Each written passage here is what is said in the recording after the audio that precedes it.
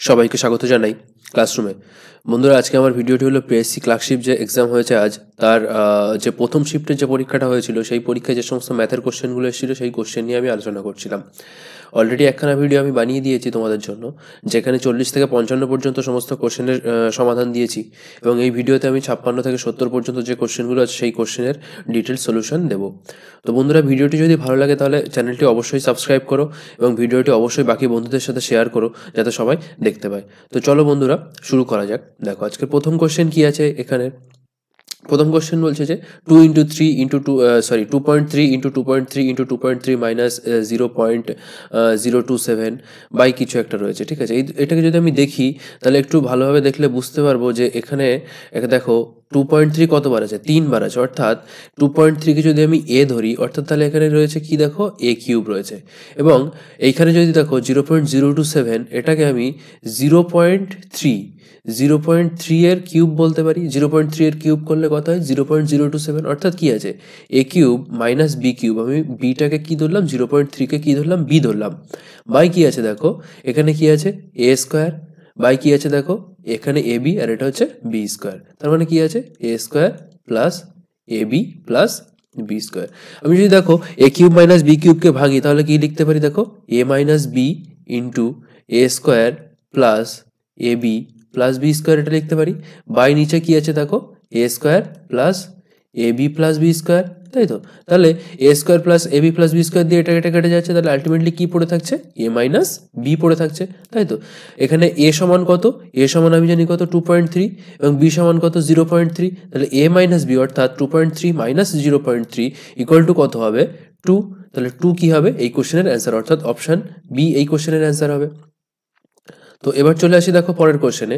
পরের কোশ্চেনে কি বলছে, বলছে যদি পি এর 50% ইকুয়াল টু কিউ এর 25% হয়, তার মানে কি দেখো দেখো পি এর পি ইন্টু 50%, তাই তো, ইকুয়াল টু কি হচ্ছে কিউ ইন্টু 25%, তাই তো। তাহলে দেখো পার্সেন্টেজ দিয়ে পার্সেন্টেজ কাটলো, 50 দিয়ে আর 25 কাটলে কি হবে দেখো এটা 2 হচ্ছে, এটা 1 হচ্ছে, অর্থাৎ আলটিমেটলি কি দাঁড়াচ্ছে 2p ইকুয়াল টু কিউ।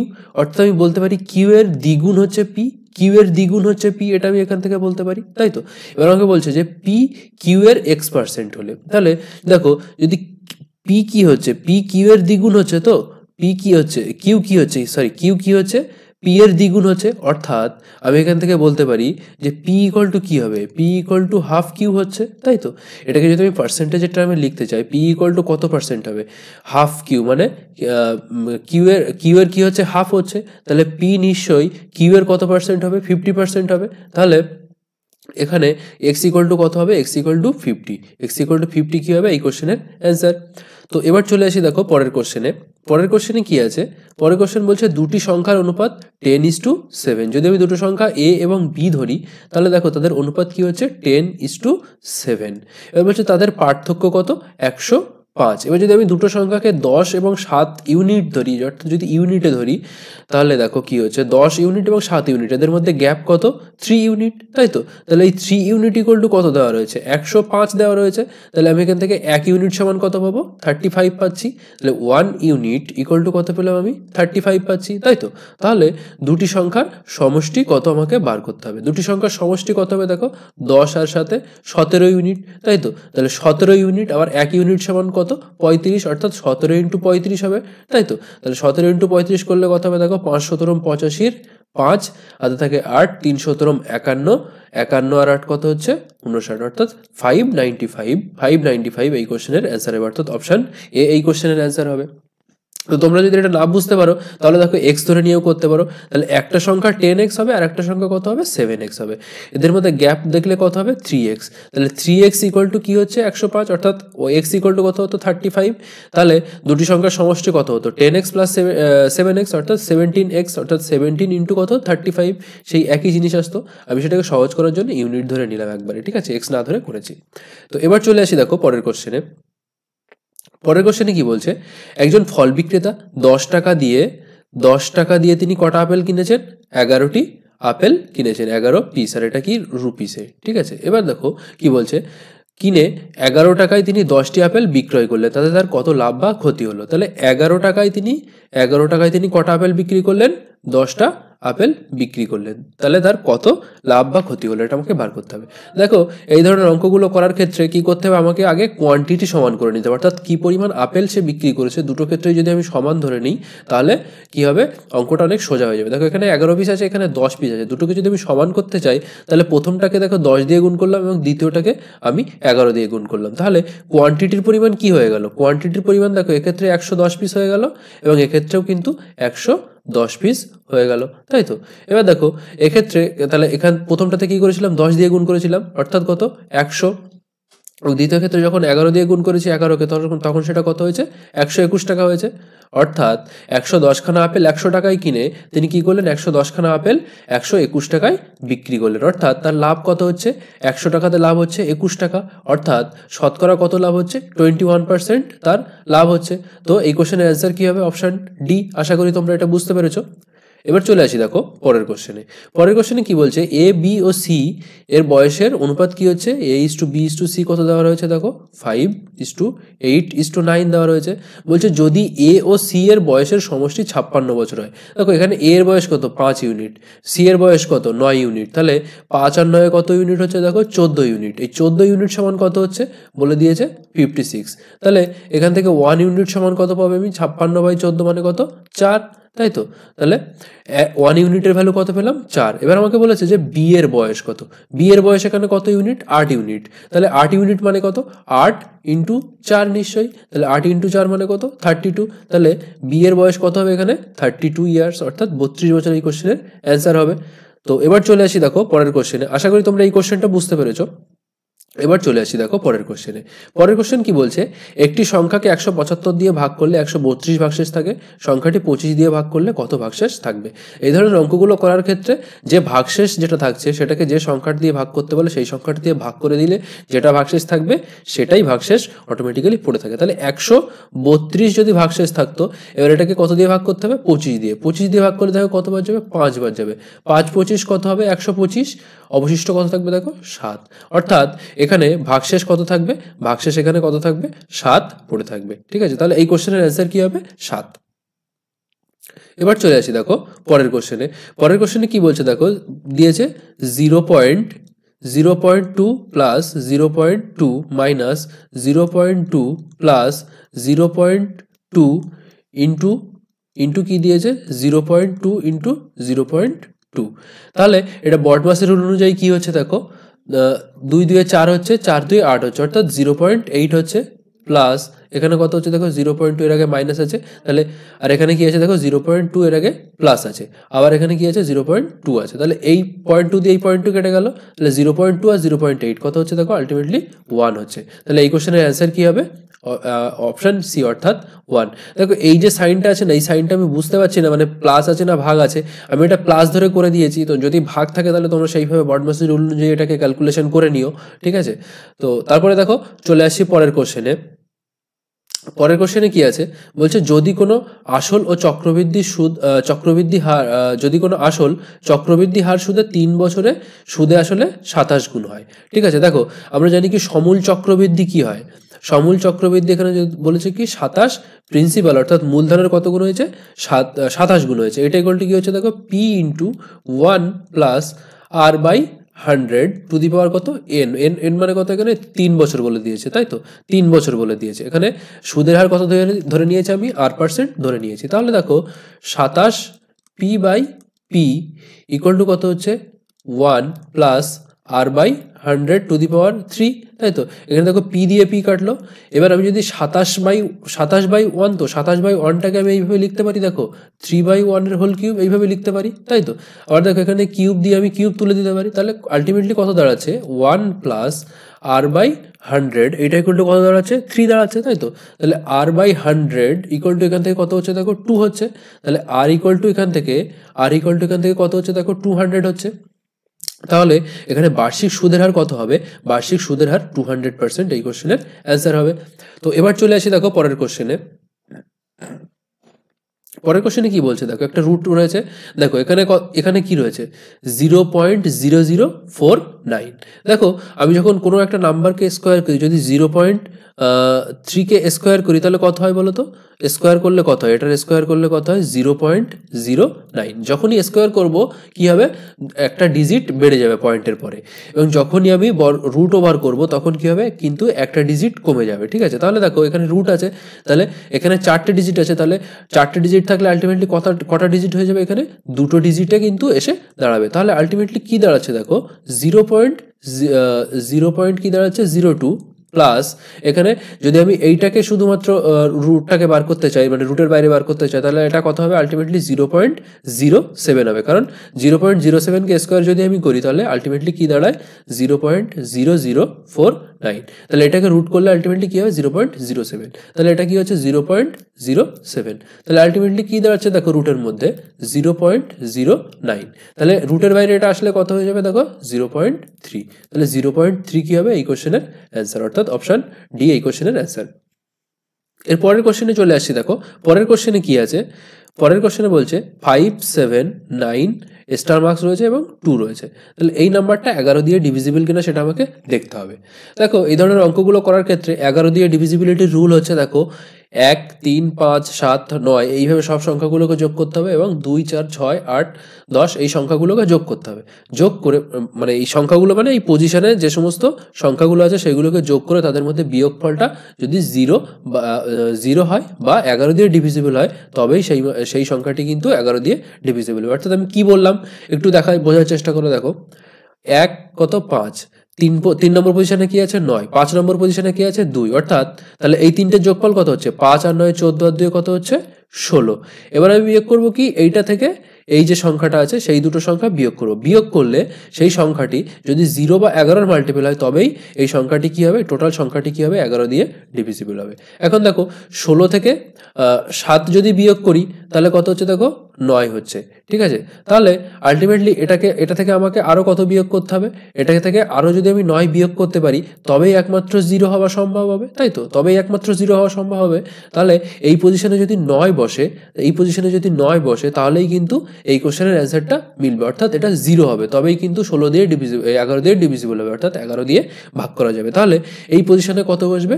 9 বসবে। তো তোমরা যদি এইভাবে না বুঝতে পারো তাহলে দেখো প্রত্যেকটা সংখ্যা এখানে স্টার মার্কসের এখানে বসিয়ে 11 দিয়ে ভাগ করে দেখতে পারো। এমন কিছু বেশি সময় লাগবেও না, যদি তোমাদের ক্যালকুলেশন স্পিড ভালো হয় তাহলে কিন্তু খুব ইজিলি করে নিতে পারবে। তো এবার চলে আসি দেখো পরের কোশ্চেনে।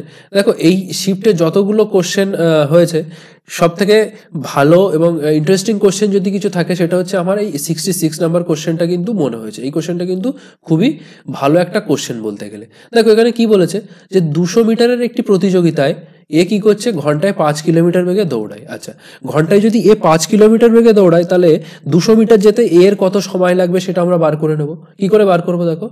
5 কিলোমিটার মানে কি? 5000 মিটার নিশ্চয়ই। তাহলে 5000 মিটার সে কতক্ষণে যাচ্ছে? 1 ঘন্টা, অর্থাৎ 60 মিনিটে যাচ্ছে।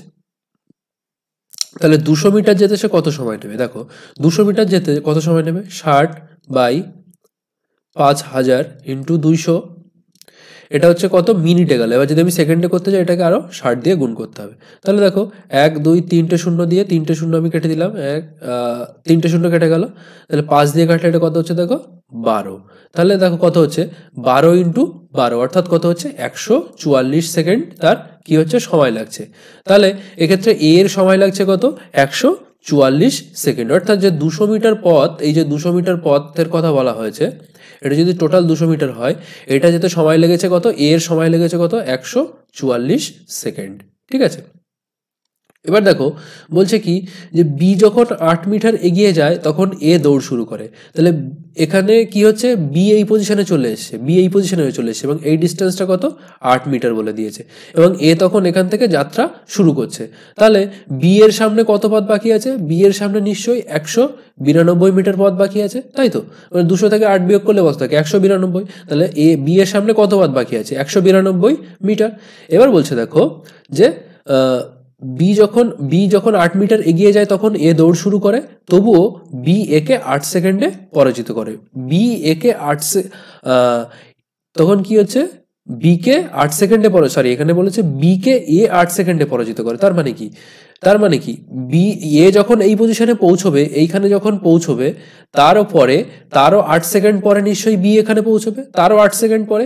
আবার বি দেখো এখান থেকে যাত্রা শুরু করেছিল, এ দেখো এখান থেকে যাত্রা শুরু করেছিল এবং এই পজিশনে গিয়ে শেষ করেছে, এবং এইটুকু যেতে তার সময় লেগেছে কত, 144 সেকেন্ড। বি কি করেছে, বি কিন্তু এই পজিশন থেকে যাত্রা শুরু করেছে এবং এই 192 মিটার যেতে টোটাল এ যে সময় নিয়েছে, অর্থাৎ 144 সেকেন্ড যে সময় নিয়েছে, তার থেকেও 8 সেকেন্ড বেশি সময় নিয়েছে। তাহলে বি এর গতিবেগ কত? তাহলে বি এর গতিবেগ কি করে বার করব? বি কত দূরত্ব গেছে, 192 মিটার গেছে, সময় কত নিয়েছে দেখো, 144 প্লাস 8 অর্থাৎ কত, 152 সেকেন্ড কিন্তু সময় নিয়েছে।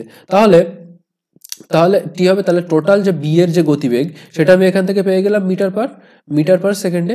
এটাকে দেখো যদি আমি 4 দিয়ে কাটি তাহলে কত হবে, দেখো 4 দিয়ে কাটলে কত হয়, 4 4 16, কত থাকছে 32, 4 8 32, এবং এটা কত থাকছে দেখো 4 3 12, 4 3 12 32, 8 4 8 32। এবার দেখো এটাকে 2 দিয়ে কাটলে কত হচ্ছে 24, আর এটা হচ্ছে 19। তাহলে আলটিমেটলি বি এর গতিবেগ কত হচ্ছে, বি এর গতিবেগ কত হচ্ছে 24/19 মিটার পার সেকেন্ড, কিন্তু এই কোশ্চেনের অ্যান্সার হবে। এই কোশ্চেনটা কিন্তু খুবই ভালো লেগেছে, কারণ এই কোশ্চেনটা একটু অন্যরকম, নতুন কোশ্চেন বলতে পারো, ঠিক আছে। এই কোশ্চেনটা কিন্তু খুবই সুন্দর লেগেছে কোশ্চেনটা। এই কোশ্চেনটা একটু কঠিন এসে, বাকি সব কোশ্চেন কিন্তু খুবই ইজি হয়েছে। তো দেখো এবার চলে আসি দেখো পরের কোশ্চেনে কি বলছে এ বি সি তারা যথাক্রমে একটা কাজ কি করছে, এ করছে 6 দিনে, বি করছে 12 দিনে এবং সি করছে কত 24 দিনে। বলছে তারা একত্রে কাজটা কত দিনে শেষ করবে। তাহলে এই ধরনের অঙ্কগুলো করার ক্ষেত্রে আমি কি বলেছিলাম, এলসিএম মেথডে আমরা করব, অর্থাৎ 6 12 এবং 24 এর এলসিএম নেব। 6 12 এবং 24 এর এলসিএম কত হবে, 24 হবে, ঠিক আছে, অর্থাৎ লসাগু কত হবে 24 হবে। তাহলে দেখো এটা হচ্ছে আমি কি করব, টোটাল ওয়ার্ক ধরে নেবো, এটাকে 24টাকে টোটাল ওয়ার্ক ধরে নেবো, আর এটাকে হচ্ছে টাইম। এবার আমি এফিসিয়েন্সি কি করে বার করবো বলেছি, আমরা জানি কি এফিসিয়েন্সি ইকুয়াল টু কি হয়, টোটাল ওয়ার্ক বাই টাইম, এটা আমি বলেছিলাম, ঠিক আছে, আগের কোশ্চেনে বলেছি। তো দেখো এখানে কি হচ্ছে, দেখো এখানে কি হচ্ছে এফিসিয়েন্সি, তাহলে এ এর এফিসিয়েন্সি কি হচ্ছে দেখো, এ বি এবং সি এর ইন্ডিভিজুয়াল এফিসিয়েন্সি যদি আমি বার করতে চাই, তাহলে এ এর এফিসিয়েন্সি কত হবে দেখো 24/6 মানে কত 4, এবং বি এর এফিসিয়েন্সি কত হবে দেখো 24/12 অর্থাৎ 2, এবং সি এর এফিসিয়েন্সি কত হবে 1। তাহলে এ কি করছে, এ করছে একদিনে কত কাজ করছে দেখো, এ একদিনে কত কাজ করছে 4 কাজ করছে, বি একদিনে কত কাজ করছে 2 কাজ করছে, সি একদিনে কত কাজ করছে 1 কাজ করছে, এবং তাদের যদি টোটাল একদিনের কাজ ধরি সবার একত্রে, তাহলে কত হচ্ছে 4 + 2 + 1 অর্থাৎ 7, 4 আর 2 6 রাখে 7, তাহলে একদিনে তারা 7 কাজ করছে, টোটাল কাজ কত 24। একদিনে যদি 7 কাজ করে তাহলে 24 কাজ করতে কত সময় নেবে, 24/7 অর্থাৎ কত হচ্ছে দেখো 3 7 21, 3 পূর্ণ 3 7 দিনে কিন্তু তারা টোটাল কাজটা শেষ করবে, অর্থাৎ অপশন ডি এই কোশ্চেনের অ্যান্সার হবে। এবার চলে আসি দেখো পরের কোশ্চেনে কি বলছে, কোন মূলধন 3 বছরের সুদে মূলে 560 টাকা এবং 5 বছরের সুদে মূলে 600 টাকা হচ্ছে। অর্থাৎ এখানে কি বলেছে দেখো, টোটাল মূলধন অর্থাৎ পি এবং 3 বছরের সুদ, এটা দিয়ে কত হচ্ছে দেখো 560 টাকা হচ্ছে, ঠিক আছে। এবার যদি আমি দেখি দেখো পি প্লাস 5 বছরের সুদ অর্থাৎ 5i ইকুয়াল টু কত হচ্ছে দেখো 600 টাকা বলেছে, তাই তো। তাহলে এখান থেকে দেখো যদি আমি বিয়োগ করে দিলে কি পাবো, এখান থেকে দেখো 2i অর্থাৎ 2 বছরের সুদ ইকুয়াল টু কত হচ্ছে 40 টাকা, অর্থাৎ 1 বছরের সুদ i ইকুয়াল টু কত হচ্ছে দেখো 20 টাকা হচ্ছে। তাহলে 1 বছরের সুদ i ইকুয়াল টু কত হচ্ছে দেখো, i ইকুয়াল টু হচ্ছে 20 টাকা, তাই তো। তাহলে আমি 3 বছরের সুদ কত হচ্ছে দেখো, 3 বছরের সুদ হবে নিশ্চয়ই, শুধুমাত্র সুদ হবে 3 × 20 অর্থাৎ 60 টাকা, তাই তো। তাহলে এখান থেকে যদি আমি দেখি P plus 3i equal to যদি 560 টাকা হয়, তাহলে এখান থেকে 3i এর ভ্যালু 60 পেলাম, তাহলে পি ইকুয়াল টু কত হবে 560 মাইনাস 60 অর্থাৎ কত হচ্ছে 500, অর্থাৎ আমি কি পেলাম, মূলধন পেলাম 500, মূলধন পেয়েছি 500, এবং কি হচ্ছে দেখো 1 বছরের সুদ কত 20 টাকা, তাহলে 500 টাকায় সুদ হচ্ছে 20 টাকা। তাহলে সুদের হার কত হবে, সুদের হার নিশ্চয়ই 4% হবে, অর্থাৎ কত 5 4 20 হয় বলেই কত হচ্ছে এটা 4% হচ্ছে, অর্থাৎ এই কোশ্চেনের অ্যান্সার কি হবে, অপশন বি অর্থাৎ 4% এই কোশ্চেনের অ্যান্সার। এবার চলে আসি দেখো পরের কোশ্চেনে কি বলছে দেখো, রুট আছে 0.01 অর্থাৎ রুটের বাইরে আসলে এটা কত হবে 0.1, প্লাস কত হচ্ছে দেখো 0.81 অর্থাৎ কত হচ্ছে 0.9 হচ্ছে, প্লাস 1.21 অর্থাৎ কত 1.1 রুটের বাইরে আসলে এটা হচ্ছে, আবার দেখো এটা কত হচ্ছে 0.0009 অর্থাৎ কত হচ্ছে 0.009 0.03 কিন্তু এই এটার রুটের বাইরে কত আসলে কত হবে 0.03। তাহলে এগুলোকে সবগুলোকে যদি আমি যোগ করি তাহলে কত হচ্ছে, এটা হচ্ছে 1 প্লাস 1.1 অর্থাৎ 2.1 প্লাস 0.3 অর্থাৎ 2.13 কিন্তু এই কোশ্চেনের অ্যান্সার হবে, অর্থাৎ অপশান ডি এই কোশ্চেনের অ্যান্সার হবে। এবার চলে আসি দেখো পরের কোশ্চেন, অর্থাৎ এই সিরিজের লাস্ট কোশ্চেন কি আছে, বলছে কোনো বস্তুর ক্রয় মূল্য ও বিক্রয় মূল্যের অনুপাত 10:11, অর্থাৎ ক্রয় মূল্য সিপি এবং বিক্রয় মূল্য এসপি এর অনুপাত কত হচ্ছে দেখো 10:11 বলেছে, তাই তো। তাহলে আমি যদি 10:11 না ধরে এটাকে যদি 100 ধরি, অর্থাৎ 10 দিয়ে গুণ করে দিই, তাহলে এটা কত হবে দেখো 110 টাকা হচ্ছে। অর্থাৎ দেখো কোনো একটি বস্তুর ক্রয় মূল্য 100 টাকা, বিক্রয় মূল্য 10 টাকা, তাহলে লাভ কত 10 টাকা লাভ হচ্ছে নিশ্চয়ই 100 টাকাতে। 100 টাকাতে 10 টাকা লাভ মানে কি 10% লাভ হচ্ছে, অর্থাৎ এই কোশ্চেনের অ্যান্সার কি হবে 10%। তো বন্ধুরা ফার্স্ট শিফটের যে সমস্ত কোশ্চেনগুলো এসেছিল সেই সমস্ত কোশ্চেনের আমি সলিউশন তোমাদেরকে দিলাম, এবং কালকেই আমি তোমাদের সেকেন্ড শিফটে যে সমস্ত কোশ্চেনগুলো এসছে সব কোশ্চেনের সমাধান দিয়ে দেবো। তো ভিডিওটি যদি ভালো লাগে তাহলে চ্যানেলটি অবশ্যই সাবস্ক্রাইব করো এবং ভিডিওটি অবশ্যই বাকি বন্ধুদের সাথে শেয়ার করো, যাতে সবাই বুঝতে পারে যে সমস্ত কোশ্চেন তারা করেছে সেটা ঠিক না ভুল হয়েছে, ঠিক আছে। তো চলো বন্ধুরা, ভিডিওটা এখানেই শেষ হচ্ছে। ভিডিওটি যদি ভালো লাগে তাহলে চ্যানেলটি অবশ্যই সাবস্ক্রাইব করো এবং ভিডিওটি অবশ্যই বাকি বন্ধুদের সাথে শেয়ার করো।